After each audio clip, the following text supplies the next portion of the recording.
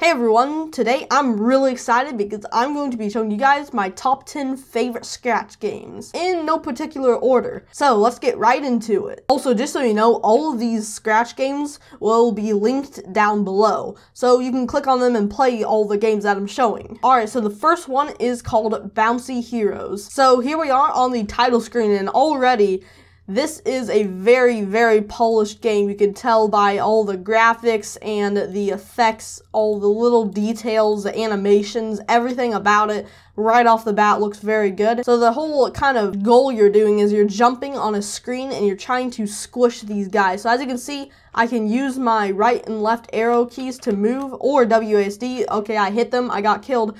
But you can use right and left to move, and then the S or down arrow will actually kind of do a push down. This game is hard, but as you can see, it kind of squishes them. It's really, really polished. Like if you pay attention to the ring effects there, all the circle, like that one, the flash effect, the ring effect, screen shake for it, the background slightly moves, and as you can see, it's really polished when you get knocked out. This is your money. I have 109 coins, so I don't have enough to buy these, but look how many skins there are. There are a ton of skins, and they all have special abilities. So what I've found so awesome about this game is it's such a simple concept, like just jumping on enemies, but because of the polish and the awesome art, it feels so fun, even though it's a pretty simple game. So I'm going to move on to the next one. So for number 2, we have a game called Square Apocalypse. It's a top-down shooter game, and as you can see, it's a very simple art style. It's nothing really super crazy complicated, but you'll see once we start playing, it's a very, very polished game. So if we go ahead and click on the button for playing, we can select what game mode we want. I'm going to do random gun and random power-ups, and I'm going to click play.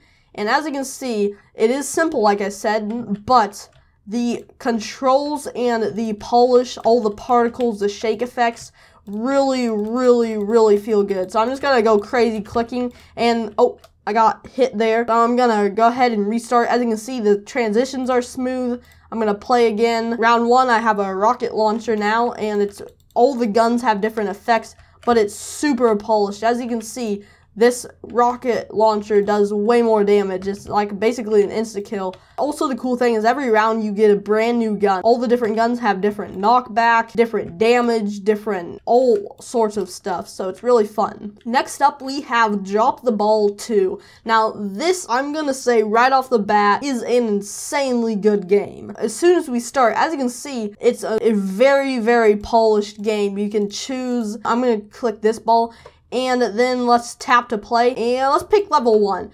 As you can see, just from like everything, it's quality enough to be like on a actual mobile game. So I'm gonna go ahead and click the ball. As you can see, look at the polish, and like everything is just super smooth. And the whole mechanic is you're trying to get rid of all of the balls, and depending on the numbers, how much health the ball has. So this one is 2, so you'll have to hit that 2 times. This one's 1, so you only have to hit it 1, and that's the amount of balls. So as you can see, if we hit that, oh no, I don't think I'm going to get this. So if we throw that, boom, oh wow, we got that. And there's a bunch of levels to play through. I'm not going to go through all of them, but what I really like about this is just how it feels really fun to play. Like, it's satisfying when you're hitting the ball, and it's really rewarding when you finally figure out that piece of the level like I just did there. Like, oh yes, I figured that out finally. And they keep getting challenged, and all the levels are unique and different styles of having to play, and I think it's a very good game overall. So number 4 on our list, we have one called the Ninja 3D, and this one really blew me away when I played it. So the title screen is really cool with the parallax. It looks really awesome. The buttons are nice and responsive, and this is all cool and all, but the first time you play this, you may be thinking to yourself, okay, so what's unique about this? But if we click new game here, first of all, that's amazing. As you can see here, when we join in, it is actually a fully 3D game in Scratch. And I mean, like, you know, a lot of 3D games are made with pin, they're laggy, and they don't look as good. Look at this. Like, if we walk up to a wall here, you can actually see, like, brick texture and the text up here. So, hello, young ninja. You cannot see me at the moment, but I will help train and guide you through your journey here. Like, you can jump, and later on there will be shurikens, so the whole goal is kind of like a normal platformer, except it's 3D. You have to make it to the door, right? And then there's wall collision, all that stuff, so you have to jump over it. but it's just like amazing. Here's some 3D parkour, and man, the 3D is what really makes it awesome. Right here, some parkour. This one is an amazing game, and it is awesome. And this is where the new mechanic comes in. So it's a ninja star here. If we collect that, as you can see, we have one ninja star up there. And, oh, wow, there's a ton of ninja stars. So here is what it looks like throwing them. It's super fun to throw shurikens. To get to the door, you have to destroy all of these targets. So you have to collect the ninja star thingies and get to and break all of them. And sometimes they're a little bit harder, like this one. Look at this. You only have 3 stars to throw, and they're moving targets. So there you go. I got that one. Let's try to get this one. No, I missed it. No, I'll have to probably restart because, see, I'm out of shurikens, so I'll have to press R to restart. So now I'll throw that shuriken. Maybe I can get it on this side. Oh, wow, I'm really inaccurate. Okay, so the next game I have is called Flying Space, and what sets this game apart from all the other ones is the art style. It has a ridiculously good art style. As you can see here, it's really cool because it's kind of a really awesome hand-drawn type look. There is a cutscene, but I'm going to skip it. That way I don't spoil anything. So the whole mechanic is you are a little spaceship and you try to get to space. So as you can see, if we get, oh, there we go, we got a really high meter. We're starting to fly into the sky, and it's really cool. We actually go high, and we try to collect these little resources to level up our rocket ship. So now we ran out of fuel, and we need to use our resources to level up it. So I'm going to level up my wings 2 times. And as you can see, actually our wings change, and all these have effects on your rocket ship. And as you can see, like I said, the art style is really, really cool for this game. Not something that I see very often. Also, the animations are really good. Next up, we have an extremely polished and extremely addicting game called Wood Smash, and this is a super fun game with a simple mechanic but really polished, kind of like Bouncy Heroes. So here we are on the title screen. It's very responsive, everything is nice and bouncy, and we have right here is our skins for our ball. We only have one because I haven't played any. If we click play, there's 2 types of movement that we have. We have a mouse one and an arrow keys, or the WASD. I like mouse. And then I'm going to do easiest difficulty, but as you can see, wherever I do my mouse, that's where our ball goes. And it's just a infinitely bouncing ball. You don't have to click anything, it's automatic. But there are actually cracks in the board here, and if you jump on them, as you can see, it smashes the board. And if you touch the spikes, you get knocked out. And then another mechanic is right there is a blue ball. As you can see, if we have that, it's like a shield. We can take 1 more damage from the spike. So with that, I'm going to show some gameplay. As you can see, it's really polished and it's satisfying to hit the boards and break it and try to get like combos of like done. And there's lots of different game modes. There we go. We just got an achievement. Good start, and getting achievements will unlock new balls, I believe. So I'm just gonna go as far as I can. I got a shield there, and then as you can see now, since we're getting lower, the boards are actually moving, so it makes it more challenging. Ooh, 97 here. That's pretty good. Yes, I got another shield. I'm not sure if the shield affects stack, actually. There we go. I got another one. We'll see, though. I got like 4 of them. So hopefully they all stack. Look at that. We are getting some awesome score here. Oh no, I got knocked out. So as you can see, there's all the game modes in the 2 different ones. And then also there's high scores. So for the mouse on easy mode, it's 2,071. Okay, so the 7th game is another game that I think is good enough and looks good enough, and it has a good enough mechanic to go on like the App Store on a phone that you could download. I mean, it is like that good. The art, the mechanics, everything is awesome. Called Monster Miners. So here we have some instructions. Drag similar monsters together to merge. Higher level monsters will make more money. And then the more you mine rocks, the more money they make. As you can see, they level up. And then you have a button that's fast forward to fast forward everything to make more money.